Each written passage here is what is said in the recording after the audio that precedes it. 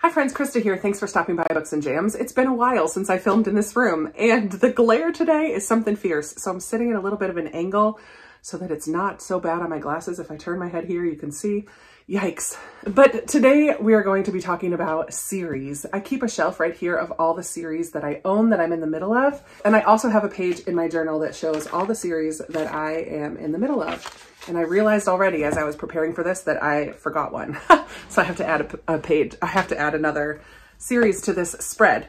But what we're going to talk about today is all the series that I read in 2021, how I did, because I've given myself a goal of reading series and keeping up with those series and trying to finish some out. And I also will go through all the books that I own that I'm in the middle of and kind of what I want to focus on this year when it comes to series. So I'm very proud of myself. In 2021, I counted up all the books that are in a series, whether I started a series, finished a series, or it was in the middle. I read 50 books that were part of a series in 2021. That's amazing. 50. I color a different color. So here is a series I read completely in 2021. Here's one that I started in another year and then finished up.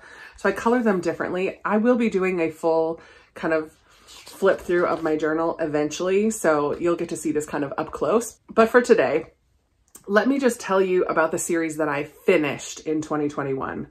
So I did reread the Grisha trilogy, all 3 of those books. I had not previously finished and read Ruin and Rising. I had only read the first 2. So I reread the first 2 and then did read the 3rd one.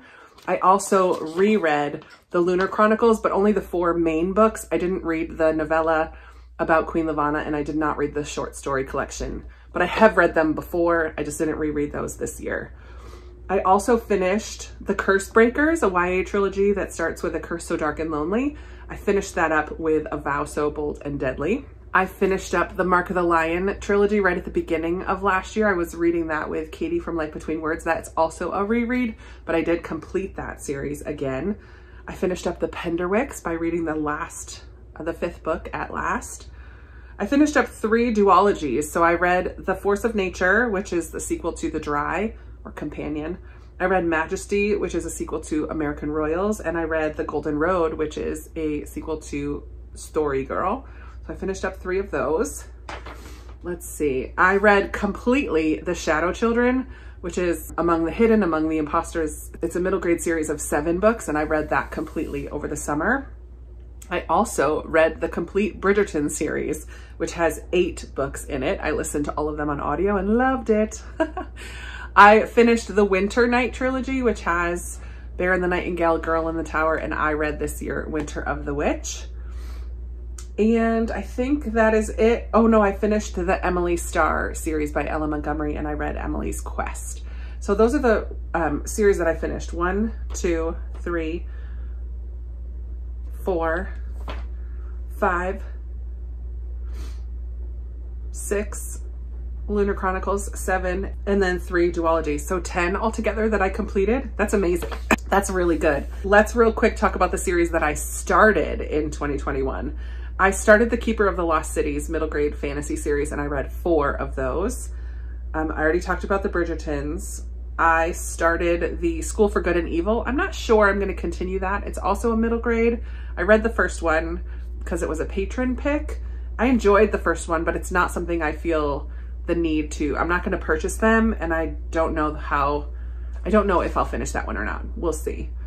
I did start a Christian fiction series called The Bradford Sisters, and I read True to You. I don't think I own the other 2, so again, that one might be a while before I finish it, but I think they're companions and not straight sequels. I started the Winter House trilogy, which is a middle grade mystery trilogy, and I read the first 2, Winter House and Secrets of Winter House. I started the Green Glass House series, which is also a middle grade mystery series. And I read a book in the Logan family series by Mildred D. Taylor. I read Roll of Thunder in middle grade March and loved it, but I didn't realize until after that it's actually book 4 in the family kind of saga. And then I also read Finley Donovan is Killing It, and not realizing that that was going to have a sequel. So I guess I started that one as well. So lots that I started, but I'm just mostly pleased that I read 50 books that are in series. So I'm gonna show you now, I'm gonna take all these down and show you the books that I own that are a part of series, and also a few series that I'd like to start this year. Okay, here we go. The first two I'm gonna show you are most definitely going to get read. One, because I'm already in the middle of it, and one, because I'm buddy reading each month I'm buddy reading the next one in the series. So the first one is Voyager by Diana Gabaldon. This is the third book in the Outlander trilogy. I have started listening to this already. Actually listened to more this morning, and I haven't updated my bookmark, but yeah, so this one is currently being read, so this will get read this year. And then the next is the sixth book in the Keeper of the Lost City series. This is Nightfall, and I'm reading one a month with Amy Bowman. Love this middle grade fantasy series. I have 3 on my shelf that will finish up a series. So 500 Miles From You is kind of a romance contemporary by Jenny Colgan. This is the Scottish Bookshop series. This is the third one in that kind of companion novel series, so I would like to read this and finish up that series. This is the sequel. This is a sequel to in a duology. This A Sparrow in Terrazin by Christy Camper, and this is a Christian fiction. World War II art plays a big role in these 2 books, and I've read Butterfly and the Violin twice, which is the first book, and I still have never read the sequel, so I would really like to get to that this year.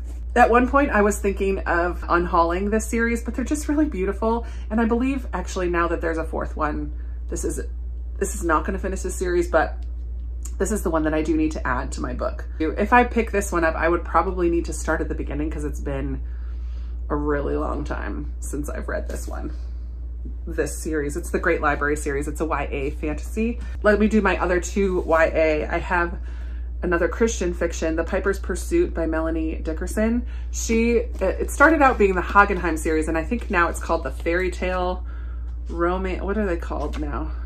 Let me see. Young Adult Fairy Tale Romance series.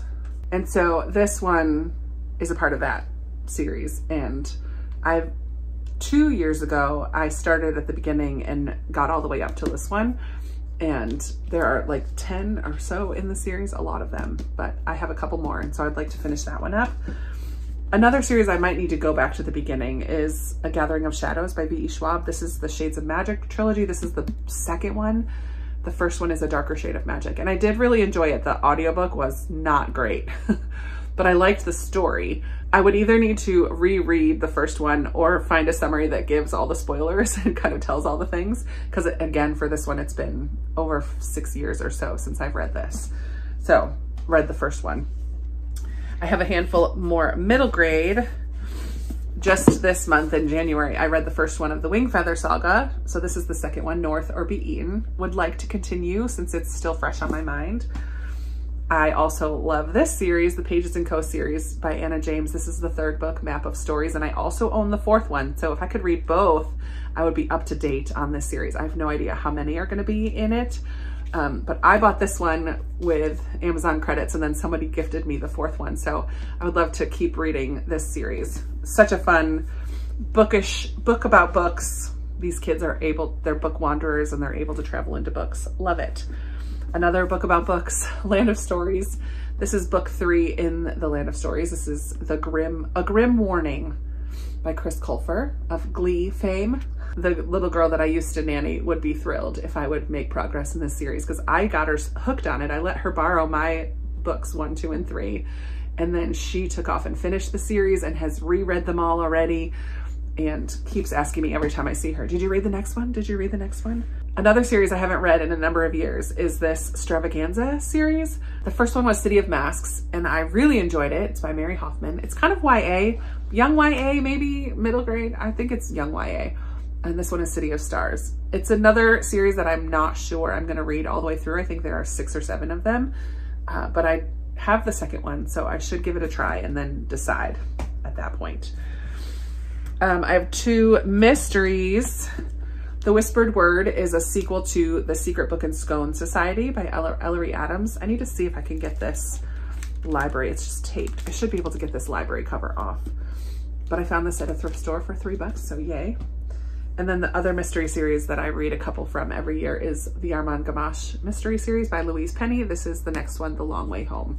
So I'm excited to continue with that. And then 2 left that I have are The Storm Sister. This is a series I started last year.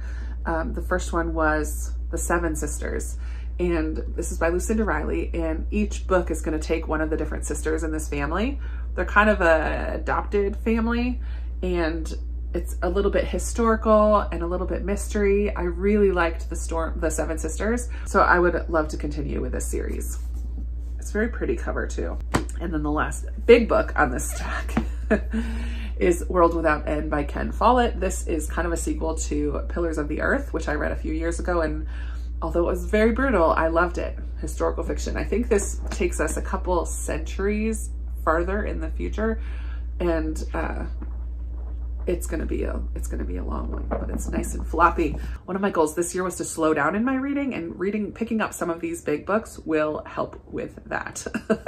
And then finally, I have 6 books here that are series starters. These are just ones that I would love to pick up this year. We'll see if that actually happens or not, but they're kind of gonna live out here with the rest of my series. But speaking of big books, I do have 2 fantasies. This one has been recommended to me this year, Eye of the World by Robert Jordan. This is a super long, intense fantasy series, but an adaptation just came out recently that I would really love to watch, but I kind of want to read the book first. So, and it was on my recommendations card this year, so it's possible this is the year that I pick up Eye of the World. I have 2 brothers that would be thrilled, and some cousins. They all love it, and they'd be thrilled if I read it. I would like to read the next trilogy in the Realm of the Elderlings by Robin Hobb. This is Ship of Magic, and this is the first in the Live Ship Traders trilogy. I really enjoyed the Farseer trilogy, which is the first in her set of trilogies, so I'd like to read another one. I have a mystery series that I would love to start, The Sweetness at the Bottom of the Pie by Alan Bradley. This is a Flavia de Luce novel, and she is a young protagonist, so she's like 11 years old, I think, in this first one.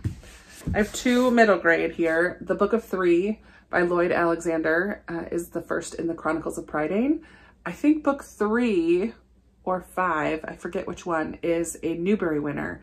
So I have a goal of reading all the Newberys, but because that is the middle of a series, I would like to start at the beginning. So that shouldn't take too long, but it's been on my radar for a little while and I haven't yet picked it up. The Land by Mildred D. Taylor is the first book in the Logan family series, which I read Roll of Thunder. So I would like to go back and kind of read that first one. And then the last 2 are YA. So I have Strange the Dreamer by Laini Taylor. This one is just part of a duology. Muse of Nightmares, I think, is the second one. So that wouldn't take too long if I read them both. And then Truly Devious by Maureen Johnson, I've just heard a lot about, kind of a mystery series. So I have that one as well. So those are a lot of books that I've talked about, and I don't know that I will read 50 books in series again this year. In my goals for the year, I did just say read 20 series. So I gave myself boxes for 20. So that's technically my goal, just 20 of them. I have 22 here. So if I could read those 22, that'd be awesome. But who knows what will come up throughout the year. In this past year, I read Finley Donovan is Killing It, and I didn't even know that that was going to be part of a series. So who knows if that will happen again. I don't know. But let's chat about series in the comments below. Let me know if I should prioritize any of these, if you've read any of these series completely and you love them, if there are any that you're like, yeah, you don't need to finish that one, Krista, just get that off your list. Or how do you feel about series? Do you binge through? I did binge through 2 different series this year, the Shadow Children series and the Bridgertons. I read through them completely. Lunar Chronicles, I read until they were done. I stayed focused on them. So I do occasionally binge through a complete series. But, Grisha Trilogy, I also read, right, one after another. But typically, this is how I roll. I read one, and then it could be years before I pick up the next. That's sad. So yeah, let's chat about series down in the comments below. Thank you so much for watching. I really appreciate you being here and spending your time with me today. And I will be talking with you in another video very soon. Bye.